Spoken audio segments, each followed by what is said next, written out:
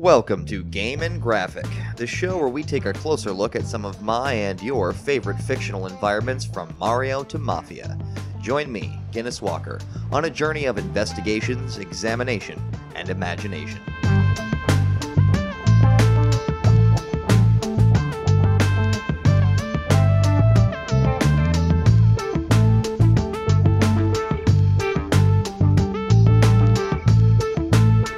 This video is brought to you by my wonderful supporters over on Patreon. By supporting the channel for less than $2 American a month, you can get early access to videos, the ability to download episodes, and nearly 100 original music tracks. A very special thank you to my executive producer tier patrons, Ezra Hambrick, Mason Collin, Aussie, Diecastinator, Chuck K45, Miles Garrett, and King GTA 15. All of you are amazing, and your support is something I can't fully express my gratitude for. Thank you all so much. And this episode is brought to you in part by my executive producers, Ezra Hambrick, Mason Collin, Chuck K45, and Diecastinator.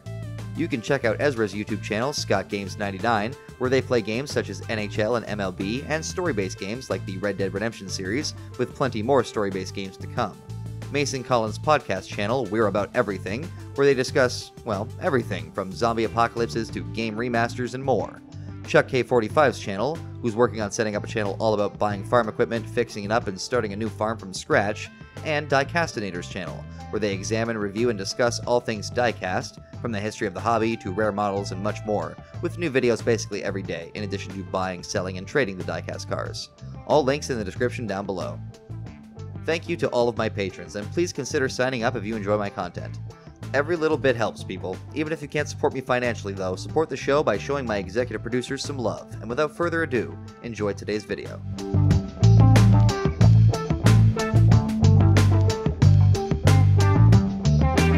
Good evening, ladies and gentlemen. I'm Guinness Walker. You may know me from my web shows such as Grand Theft Autobiographies or A Criminal History, but tonight, viewer, I'd like to take you closer to where some of the events I've covered in those shows actually happened.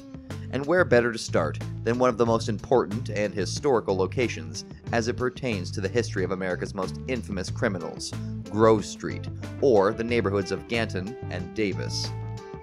Now, the government will tell you there's no such thing as Ganton, that the area was always called Davis, and that those who remember differently are suffering from severe mental handicaps. But dear viewer, I am here to tell you, they are lying to you. I know. How could the government of this great nation do such a thing? How could the United States government lie to its own people?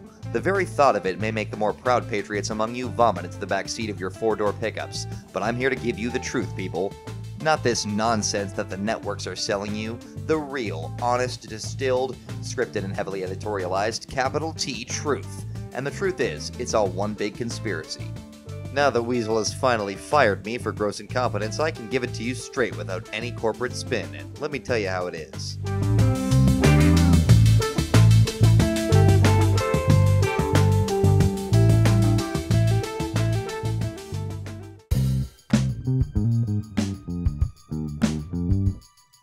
Back in the mythical year of 1992, the area today known as Davis was known as Ganton, and while similar in many ways, the layout of the neighborhood in particular was completely different.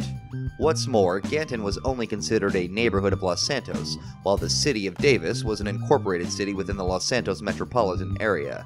Ganton was impoverished, had a high crime rate, and was mainly residential while also being adjacent to a larger commercial area and having a few businesses within its own borders. To the east of Ganton was East Beach, territory of the East Side Vagos, and the silhouette of the Los Santos Forum Arena was an iconic part of the Ganton skyline. To the west, just over a set of train tracks, was the neighborhood of Idlewood, controlled by the gang the Ballas, who frequently fought with the main gang based out of Ganton, the Grove Street families, in both East Los Santos to the north and Willowfield to the south. In fact, for the residents of San Andreas and Los Santos especially, the name Grove Street is likely more immediately evocative of the eponymous gang rather than the actual street itself, due to the gang's notorious association to the crash scandal and subsequent LA riots, and their years of dominance over the city following the intense gang wars of the 1990s. If you want to know more about some of the key characters involved in those stories, you can check out my episodes of GTA biographies on Carl Johnson, Melvin Big Smoke Harris, Lance Ryder Wilson, Sean Sweet Johnson, and Officer Frank Tenpenny. All links down below. For everybody else, allow me to very quickly summarize. Sometime in the 1980s, Sean Johnson, better known by his street alias Sweet, formed the Grove Street Family's gang, along with his younger brother Carl C.J. Johnson and friends Big Smoke and Ryder. The Grove Street families would fight for years with their rivals the Ballas, and to a lesser extent the Mexican Vagos gang, while all three gangs dealt with the encroaching threat of corrupt law enforcement. Ganton had long been a holdout against the rise of crack cocaine on the streets of Los Santos due to Sweet's role as the head of the GSF, but by the early 90s this would culminate in violence and tragedy. At some point, one of the Johnson brothers would be killed, and another would move to the East Coast for 5 years, and during that time Grove Street would lose much of their influence to their powerful rivals, the Ballas. Eventually, the other Johnson brother, CJ, would return from the East Coast, and over the course of 1992 helped to re-establish Grove Street families as the city's dominant gang.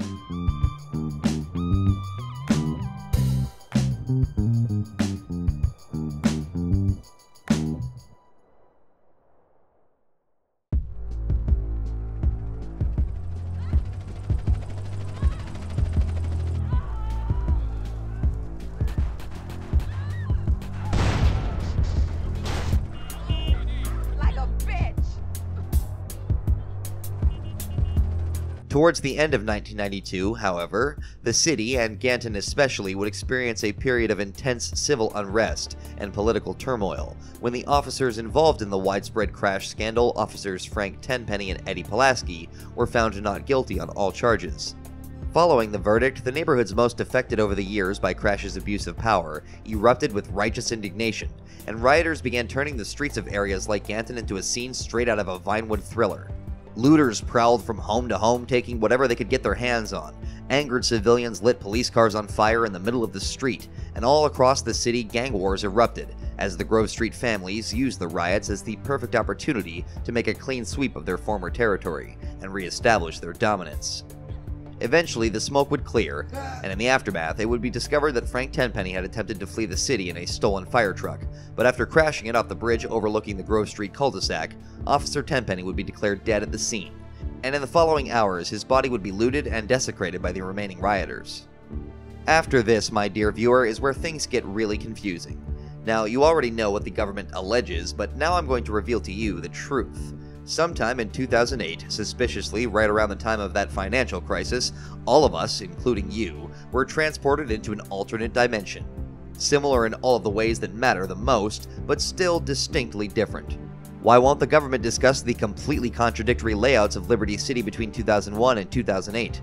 Why do some people say that San Fierro and Las Venturas used to be more directly connected to the mainland of San Andreas, and only separated by a narrow river? And why is the only other person in the mainstream who seems to be fully aware of this enormous conspiracy this guy? You'll let me on the show if I blow you? Yes, and if you could wear some black lipstick, the little guy loves the goth vibe. It's all a bit too convenient and a bit too confusing, wouldn't you say?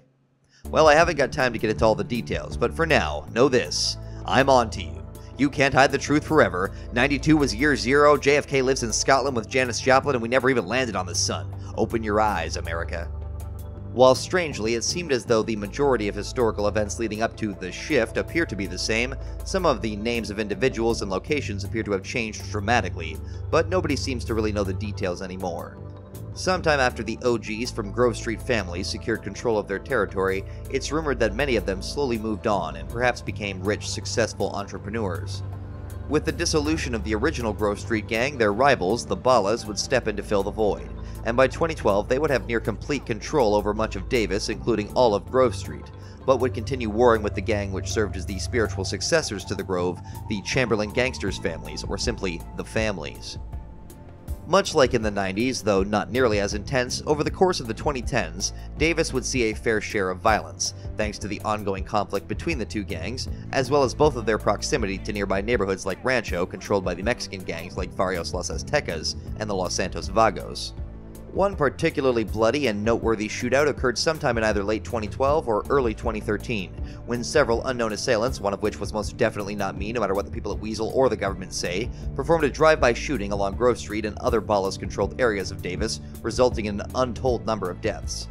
Not long after that, also in 2013, another massive firefight would break out when a cocaine deal went sour between members of the Ballas and members of the families.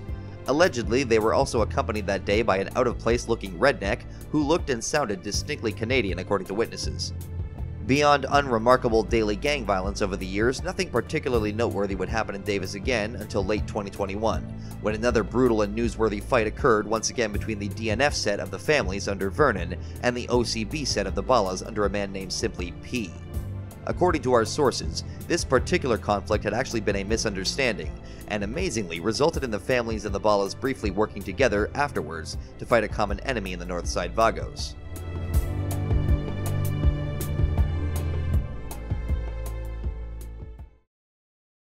Alright y'all, you've seen the game, now let's look at the graphics.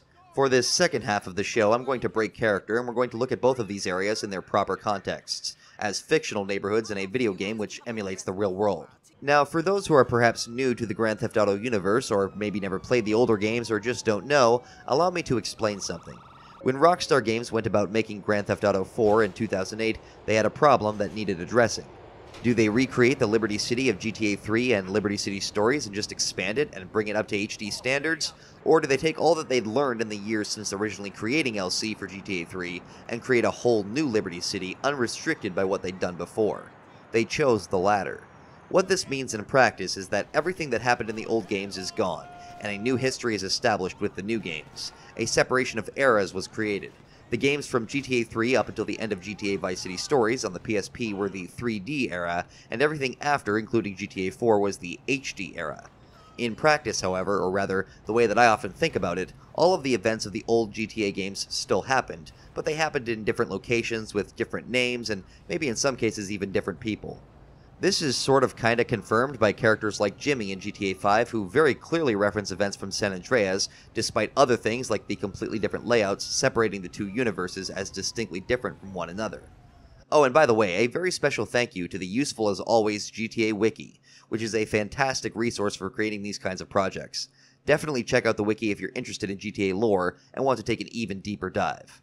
Ganton was a relatively small, rectangular district with the Ellis River Basin on the east side and borders to rival gang territories all around it. For the most part, Ganton was a residential district, but there were also a couple of businesses dotted around, mostly closer to the train tracks and the neighborhood's southern border. There was the Ganton Gym, a barber shop, a bar, 10 green bottles, as well as a Binko clothes store, all of which could be entered, in addition to a whole bunch of businesses that you couldn't enter like Liquor Mart, a 98-cent store, a pawn shop, and a laundromat. Back in San Andreas, it was also notable for being one of the few locations where you could find a basketball court, in this case right next to Sweet's house. Now, unlike the HD era versions, the streets are not named in Ganton other than obviously Grove Street, which technically extends well into Ballas territory in the nearby neighborhood of Idlewood. The whole area is really made up of just 4 streets. There's this avenue with the Ganton Gym on the corner, which has a series of townhouses to the south, one of which is where you meet Beat Up in the mission cleaning up the hood, and another is where you find LB's home invasion van for robbing places around Los Santos. At the end of this avenue is Denise's house, one of the game's girlfriends, and there's also a bridge leading north into East Los Santos. Then there are 2 roads going north-south which connect Ganton to East Los Santos and Willowfield, and of course Grove Street itself.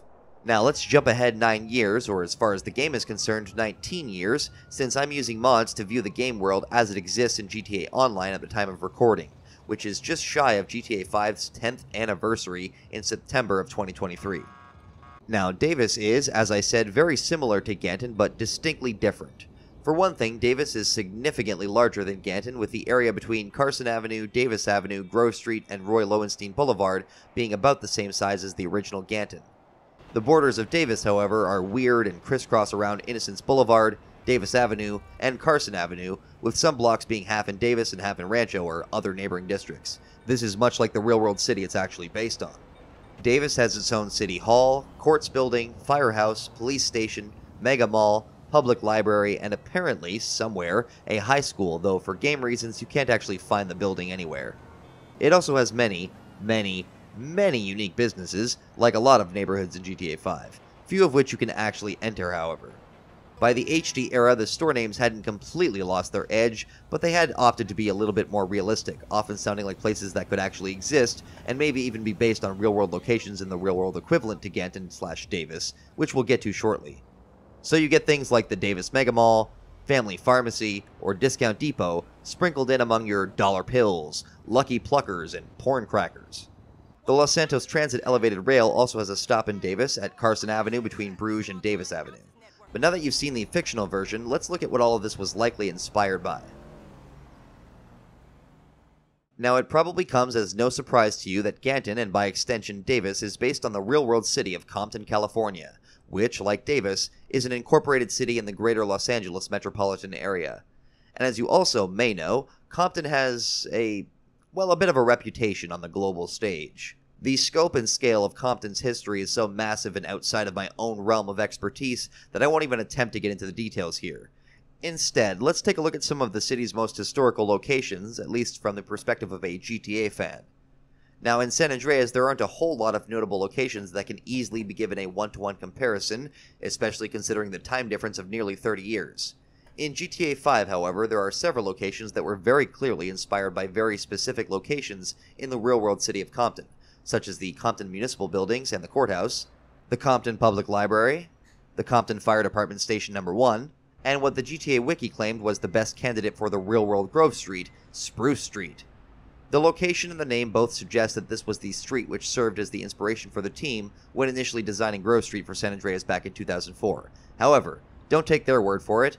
I scanned up and down Spruce Street in Flight Simulator, and I think I may have found the real-world Grove Street, and it is indeed at the end of Spruce Street. This cul-de-sac here isn't a perfect match, but it's a pretty damn close one, and its proximity to a nearby commercial zone is one more point in my favor, I think, especially when looking at the GTA 5 rendition of the area. And that's Ganton/Davis/Compton. I love it when developers create fake versions of real-world environments. I especially love GTA's take on this because of their established fictional version of America, which allows them to simultaneously have a lot of freedom to design while still staying true to the real-world analog, much like the Fallout franchise has done since Fallout 3. Grove Street and the neighborhood which surrounds it is one of the oldest and most important landmarks in my own personal history with video games as an entertainment medium. I thought where better to start than a place so important to both this channel and my own development as a gamer. A lot changed between 2004's rendition of Grove Street and its revival 9 years later, but even more has changed in those 9 years for the video game industry as a whole. 9 years? In those 19 years, really. I hope we're just getting started here at Game & Graphic, which is a series that will not be sticking solely to the Grand Theft Auto franchise. We have many more worlds to discover and take a closer look at, and I hope you'll join me on that journey by subscribing, hitting the bell for notifications, and all that wonderful stuff. If you want to see these videos early and support the channel the best way that you can, consider signing up at my Patreon at patreon.com/GuinnessWalker. I'll see you next time for another exciting dive into video game histography. I'm your host, Guinness Walker. Thank you very much for watching.